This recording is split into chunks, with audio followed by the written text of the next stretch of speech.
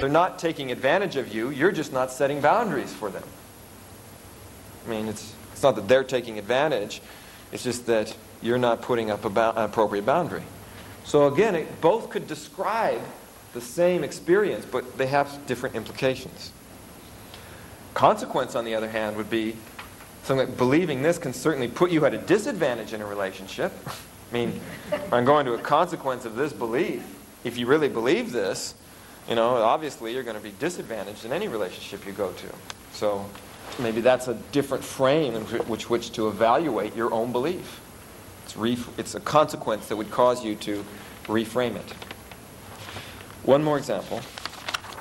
Robert, yeah. One thing it reminds me of is reading a book on cognitive therapy with eating disorders. And one of the major techniques that was often done is you don't argue with the girl and say, well, you really are, too thin. You say, your weight might be perfectly fine as far as you're concerned, and if you keep doing this, you'll die. Yeah, It's okay with me if you believe that that's a nice weight for you, but right. Pacing and leading is what this, again, the basic principle of any influence and all influence. The most underlying principle, I don't care what technique or what else you're using, is pacing and leading. You start right off leading and going, no, that's not the case. I don't care whether you're using sleight of mouth or not. You are going to create resistance for yourself. I don't care whether you're anchoring. Even if you could even be doing reframing with somebody and not be pacing them. So pacing means I acknowledge, I start with the belief and I start where the person is and then lead on to some other frame, some other consequence, some other meaning. But I'm going to pace it first. Anytime I try to lead first, I'm going to set myself up for creating resistance. So let's take the next one. I always find this one interesting. You were late. So that means you don't care about me. You're always late, so you don't care about me. You can redefine it. Well, I wasn't late, I was just delayed a little bit.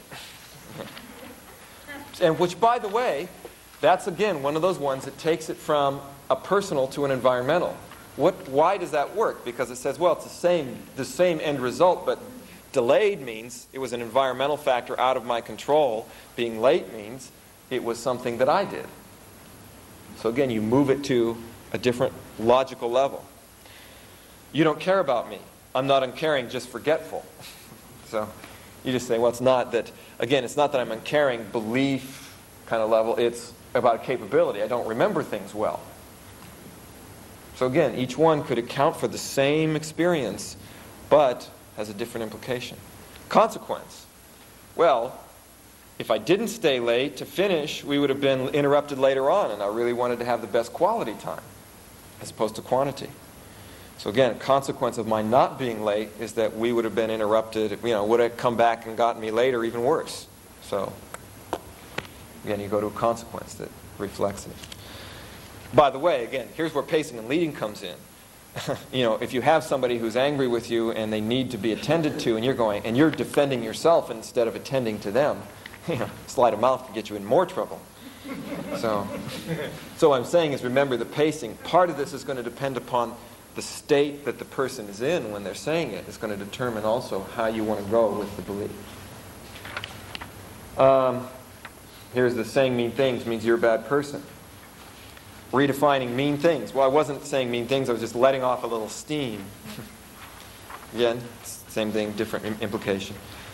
You're a bad person. I'm not a bad person, I just don't mince my words.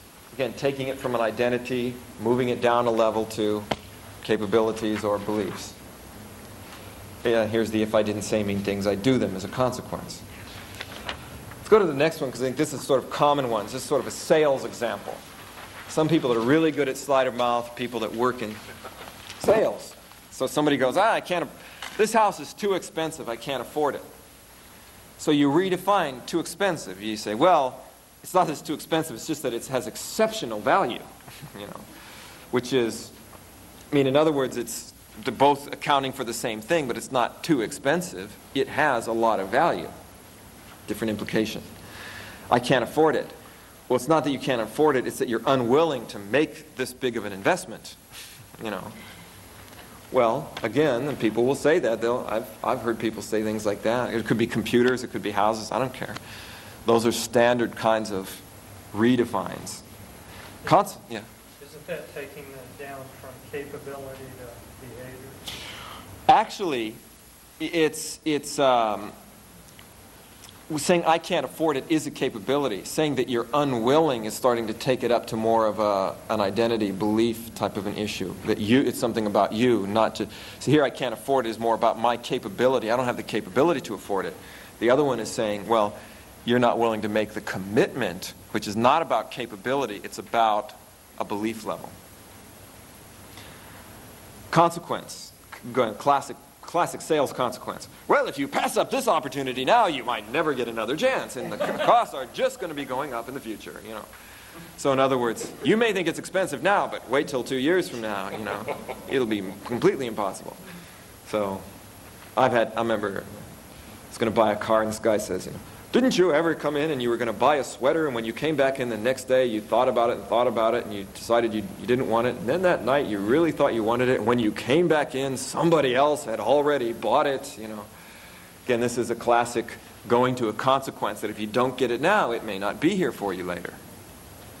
So let's go to the last example, which is a health example.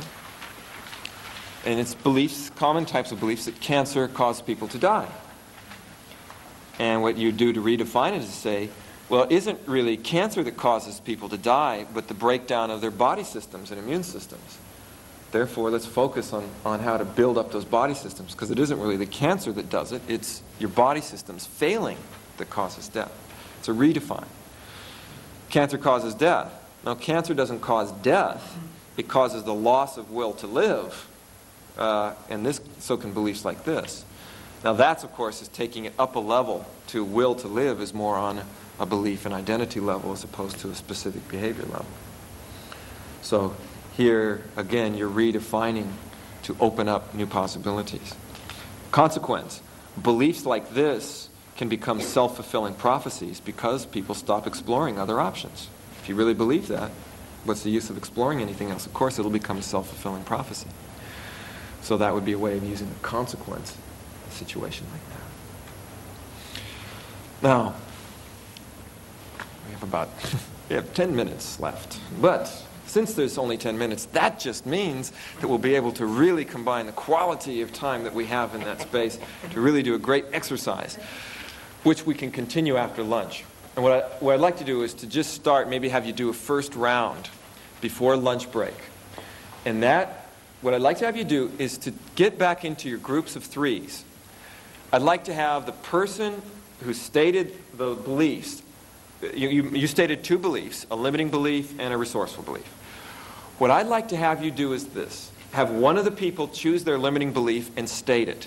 Have person number two redefine some of the elements of that belief using one of these strategies of like leading it to something that may be more positive or shift it to a different level. And by the way, at this stage, I suggest that you start just doing it intuitively. Don't try and do it logically. Just try and say, okay, how do I redefine this? How can I respond to this if I were to use this category? Just see what you can do spontaneously and naturally. That's always much better than trying to figure out and make yourself do it, put effort into it. So person two, try to redefine some element of what they were saying. So for example, if you say, I'm disorganized, I say, well, no, it's not that you're disorganized. It's just that you haven't found the right priorities for the things that you're working with yet. That's a different implication. It's not that you're disorganized, it's just that you need to find the priorities that these things fit into. It could, again,